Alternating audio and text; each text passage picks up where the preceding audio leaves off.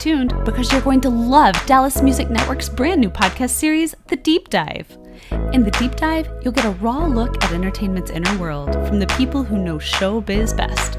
Your fearless leaders on this fantastic voyage are Grammy-winning producer and engineer Pappy Middleton and seasoned producer and talent developer Mav Traxx. Collectively, they've worked with the likes of Erika Badu, Bonnie Raitt, Willie Nelson, Lyle Lovett, Bobby Sparks, and many, many more. Get ready, because it's about to get deep. Well, hello everybody. My name is Pappy. I'll keep it as simple as I can be. Tonight, we're doing something that has been very dear to me all of my life, and a dear friend of mine who just happened to be in the middle of what this vision and dream was for me, just happened to live up on the corner, and I've known him for a bunch of years. I just didn't know he was doing what I was looking for and hadn't been looking yet. Yeah, it was just there. And he is the leader and the maker of a band called the Rock Ridge Big Band.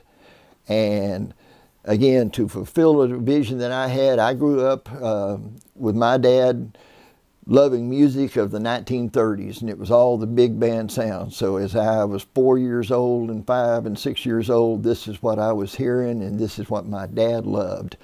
And so for me as a recording engineer and a studio owner and a musician, singer-songwriter and all that kind of stuff, all my life, I have looked forward to being able to, well, it's the reason I built this studio this way, was to be able to do what we're doing right now. And this is Mr. Larry Spencer of the Rock Ridge Big Band. Why did you put this band together? And you know, because I know what the name stands for. Let everybody else know. Well, I've played in big bands my entire life, and even going back as far as high school, they didn't have a big band, and back then we called them stage bands, or that's what they were called.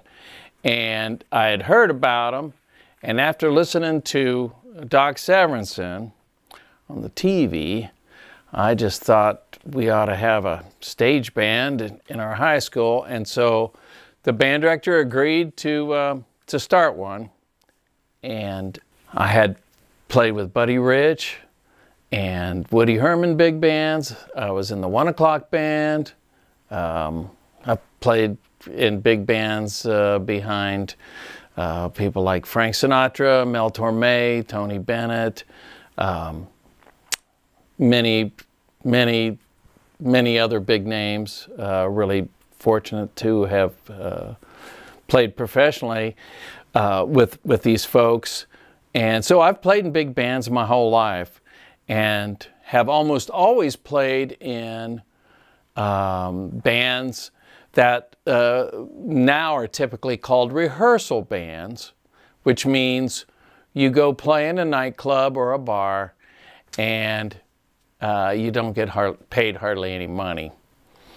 But you get to play the music you want to play, and everybody gets together for fun. All that to say is, I was always in the trumpet section. And earlier this year, I was playing in a rehearsal band, and the leader got really sick, and he wasn't going to be able to lead the band anymore. And so those of us that were experienced decided to get together and keep the band going. And I was tasked with being the music director. And so I got out in front of the band and ran the rehearsals, and then led the band at the shows. And I guess at this point in my career, I realized I kind of liked really being out front and being able to choose the music and hear all my fantastic friends play. And I really got more joy out of standing out in front than I thought I would. So when the band leader recovered from his surgeries, he wanted to take the leadership of his band back. And I thought, well, maybe it's time for me to lead my own band, because I'm actually having fun doing this.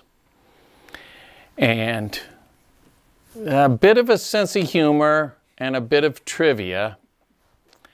There's a scene in Mel Brooks' movie, Blazing Saddles, early on, where out in the middle of the desert, they come across Count Basie and his big band playing. And then, lo and behold, the entire town of Rock Ridge is the basis of the movie.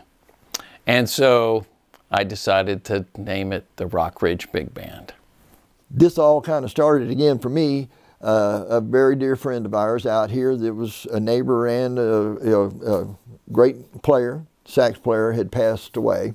And they did a huge memorial for him down in Deep Ellum that me and so many of my friends showed up for. It was, you know, how many were there? How many? It looked like there was 30 people in the band. I mean, it was a 20-piece big band. You know, horns all the way across the stage and up on the stage, and the drummer and all the rest of the guys were up behind there, but I would just sit there in awe. And so I went back here to the studio and just started getting into my mind about all this stuff that had haunted me since my early days. And so I called him and I went to one of their rehearsal gigs, and it was great. I was the audience, and it just blew me away. Just blew me away. They were up there just having fun playing tunes, and going through them. And the people were, what was it, a Tuesday night? Something that was a Tuesday night. Tuesday night, like 7 o'clock. So the crowd had, was just starting, the people were just starting to come in, and it was a place that was a restaurant type bar, so they could eat and drink and everything. But it was just so much fun for me to hear this and think about my past history that I just couldn't help it. But just, as soon as the next day we started talking about all this, and putting it together. And this all came together in like 48 hours. They had already had a certain time that they were planning on getting together again, and I had to try to build it around of getting this all together to doing it. And so it was like, I can't remember who said it was like herding cats to put together a 20-piece band. And I said, well, I can dig that, because I had a 3-piece band and it was like herding a cat. Come on, let's go this way. One of the things when you get to be an aged person is looking back on all the stuff that you've done, and when you know somebody who has done these things like Larry has within playing in the bands that he's played, and he can fill you in, because it is just might as well have a scroll here just to keep scrolling through all the people he's played with. And like all of us musicians, engineers, and people in the music industry, as you work with with any one of your heroes, that's the reason for me. That's one of the reasons I do what I do, because I'm a musician that went into engineering, because I have as much fun engineering as I did playing, because it's still all a part of that magical moment. And that's the reason the studio was built that way, and that's why people like Larry are so valued in this industry, because they do it for the love of it. It's the feeling you get from doing this that makes us stay in it. Over 12,000 gigs that I've done over the years. There's those magical moments that are etched in my memory. And there's too many of them, fortunately, for me to actually go through all of them or even remember all of them.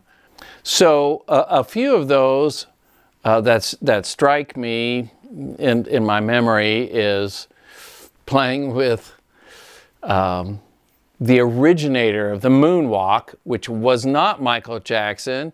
It was Cab Calloway. And I got to play behind Cab Calloway a number of times, and it was just such a blast. He was so full of energy and just amazing. And of course, the trumpet parts had the names of the players in his band. And so I was playing first trumpet, so the person's name, it didn't say first trumpet, it said Dizzy, which was Dizzy Gillespie. And so it was actually the original manuscript. That is such a great memory. Okay, so getting to do a tour with Frank Sinatra was like being, for me, like being a rock star. We were treated first class, always, and it was, you know, world-class musicians, world-class accommodations, and of course, there's the chairman of the board himself up in front of the band. It was just fantastic. But one little memory really, really sticks in. We were at an opera house, and of course, it's sold out, and it's a beautiful acoustics. It's a 35-piece orchestra with a big band and strings, and, you know, beautiful wooden floors, unbelievable acoustics. And every night on this tour, Frank would sing Willow Weep for Me. And he didn't drink anymore by this point, but there was always a fresh bottle unopened of Jack Daniels backstage, and they would pour 2 fingers and put it on the piano. And he didn't smoke anymore, but there was always a fresh pack of Marlboro Reds on the piano, on the Steinway grand piano, and the spotlight would come down, the whole stage is dark, and he'd take a sip out of the glass of Jack Daniels, and he'd take a puff of the unfiltered cigarette and start singing. And it's just like just one of those magical moments. And it was just beautiful. It was just fantastic. And then he'd just stamp out the cigarette on stage. And I guess the only person who could ever do that would be Frank Sinatra. Oh my God. One of the other magical moments was playing at the American Airlines Center for Don Henley's 70th birthday. If you can imagine, with the Eagles and Stevie Nicks and his band. That was just a fantastic moment, and really, really fun. So there was one song, we had not rehearsed it, and on my part, it said, hold out. I end up on a high F sharp, and it said, hold out until drum cue. And everybody else stopped except me because the drummer didn't cue it. And so I held it, and I held it, and I held it, and I held it until the drummer threw his sticks up in the air and just said, okay. And I'm like going, I don't know, I'm just following my directions here. There wasn't really any rehearsal on this one. But the crowd went wild and they loved me.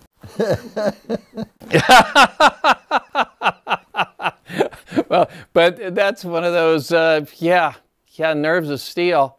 I'm holding on to it. You better cue me. You gotta cue me. I'm reading my part. Okay. What I can tell the viewing audience, there is a note on one of the songs that we've done that I still don't know how he did it, because it's a note that just is like somebody playing a synthesizer with a bending note. It went woo, and he finished, you know, as I was mixing it the other night, I was just sitting there going, he plays a riff right on the end of this swelling note that, you know, that the first time I started mixing on it, it was like I thought he took a breath there, but he didn't. He took the note all the way up and then finished the lick on it. And when you see it, you'll hear it, and you'll probably sit there going, how in the heck did he do that? I have no idea. Yeah, that's it. He asked me, do you know what note that is? I said, it's a really good note. That's it. That's what I was thinking the same way, because I couldn't tell you what it was, but it was the lick. That's why we call it jazz.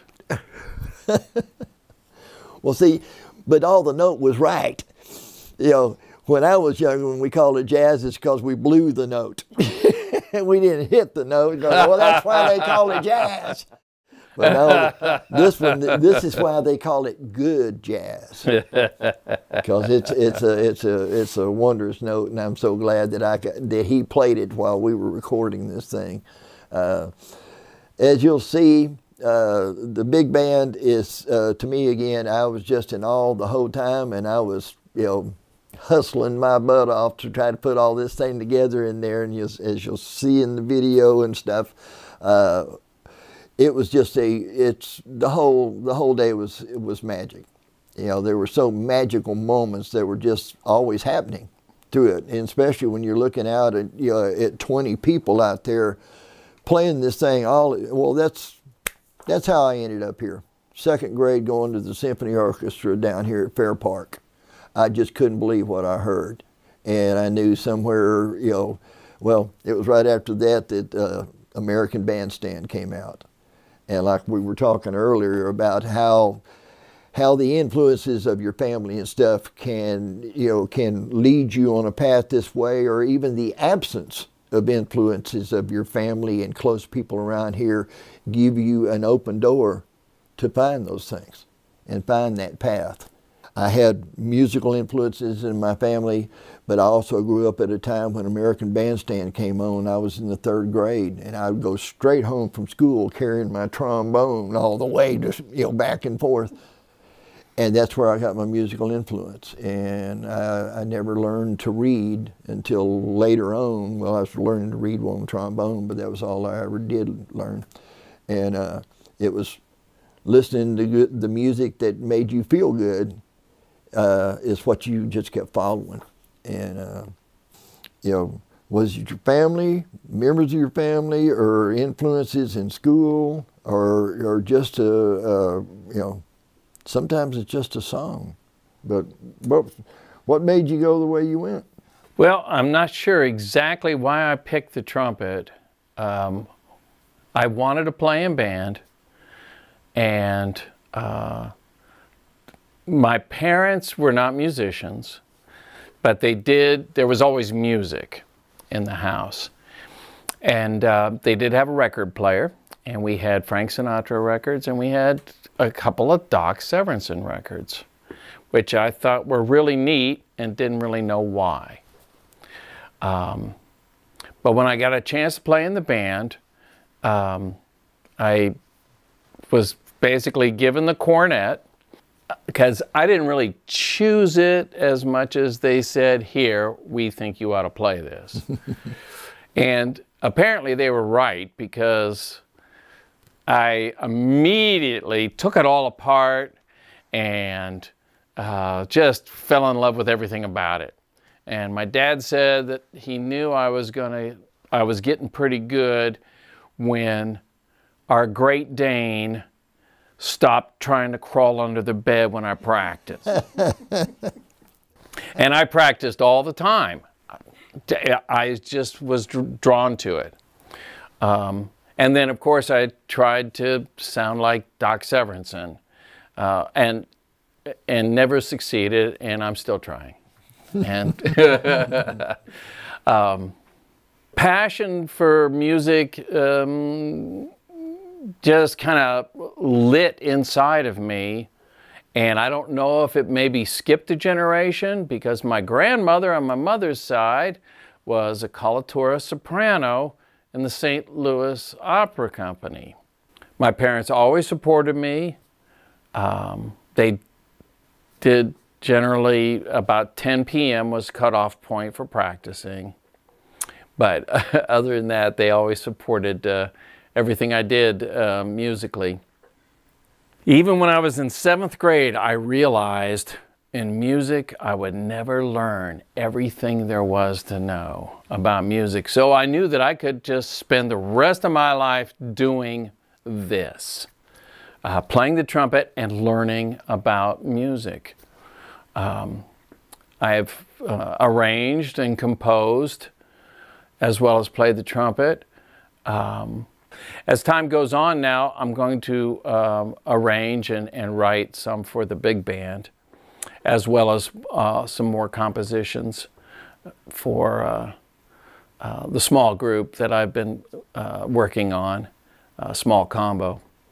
I was right, even in 7th grade, there's always more to learn. I guess what I'd like to know, because now that I'm a big fan, now that I have a big band out there that I can really relate to, which is, again, just fits into here. I think about my dad every time I was listening to these guys playing out here. I'm thinking about my dad. My dad would be just sitting there doing, he'd be tapping it out and just grooving along with it. So my future thing is, where can we find you guys playing, and what's y'all's future? We've talked about this whole process that we're doing right now is leaning towards an album project. And in my mind, we just started it. I hope to see it completed. Right, because we've got a good beginning. Yeah. So I don't know exactly where it's going to go. We do play once a month. We've got a regular home at Z Grill in Flower Mound and I guess we're going to start playing the second Wednesdays of the month, of every month. With more promotion, hopefully we'll be able to spread ourselves out a little bit more. It is certainly a very talented band, and I'm hoping to also use it as a workshop for composers and arrangers. If you love music, this is a form of music that you just don't hear very often, and these guys and gals do it as good as I've ever heard it. We're right at the beginning of all of this, so look for us with Larry Spencer and Rock Ridge Big Band. And all that media is on its way, and it's coming. And like I say, it's this has been a blessing for me, and it's a dear lady artist that I worked with for many years has kind of kept up with me, and calls me up about my bucket list. This was one of the main, and in this lady's mind, you only get a bucket list of 10 things. This was one of the big ones. And I feel just wonderful about being a part of it, like everything. And as Larry has expressed, the love of doing this is its own fulfillment. And I did an interview with Tim and everybody the first time I went to hear one of the live streams of Dallas Music Network. And all I could do was look at all these good people getting together, through a foundation to help people find that part of their dream. and these were young people, and then I was seeing older people like me. It never stops, and that's the good side. The wonderment of all this thing in music is if you find your place in it, is the most blessed journey. I can't gripe about my life at all. I just can't. Every time I ever get down, this is what brings me back. And I'm an old geezer, and I've had all the same thing that every one of us are going to experience as you get older, with health problems and everything else. And as I've watched my parents, all the older people that I've watched leave this earth and leave this presence, their spirit inside was what made their life so much and so joyous. And that's what made it joy for their family and everything about, all around them. And I feel blessed, and I feel blessed to know people like Larry that have found the same thing. When he said a while ago that he said, when I looked at the music and the trumpet, and I could see so much to learn, that this lifetime there isn't enough of this lifetime to learn it all. And what a blessing to have that kind of a journey to go to. My daughter, when you said that, it just blew me away, because my daughter went into aerospace, and the reason she went into aerospace, she wanted something that she would be thinking the rest of her life, yearning to find out more. And that was the goal. And I said, honey, I think you picked one that's going to go a long way. But that's the same thing too. It is. It's the greatest journey I could ever think about. And for me, it just happened. Just broke an ankle going after a basketball scholarship, and ended up in the coffee house that night with no scholarship. But $3.25 for 3 songs. I ate the rest of the week. And here it is 57 years later.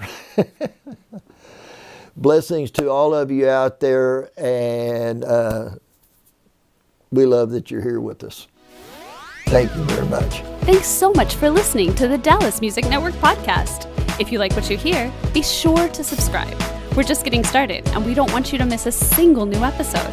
If you really like what you hear, please be sure to rate and review. Every rating helps us to climb higher in the podcast rankings, so new listeners just like you can discover the artists we're showcasing. Dallas Music Network isn't just a podcast, though. We also host live performances, interviews, and more on our website, dallasmusicnetwork.com. That's dallasmusicnetwork.com. You can also find us on Twitter, Instagram, Facebook, YouTube, and TikTok. Just scroll up and click the links to catch the cool behind-the-scenes content we're posting to our social media channels daily. All Dallas Music Network shows can also be viewed in your TV through the 2Stage TV app, available for free on all major TV streaming services and in the Google Play and Apple App Stores for mobile devices. Dallas Music Network's shows, including this podcast, are brought to you in part by a generous gift from Timothy R. Wallace. We'll see you right back here really soon for more of the music you need to hear from the musicians you need to know.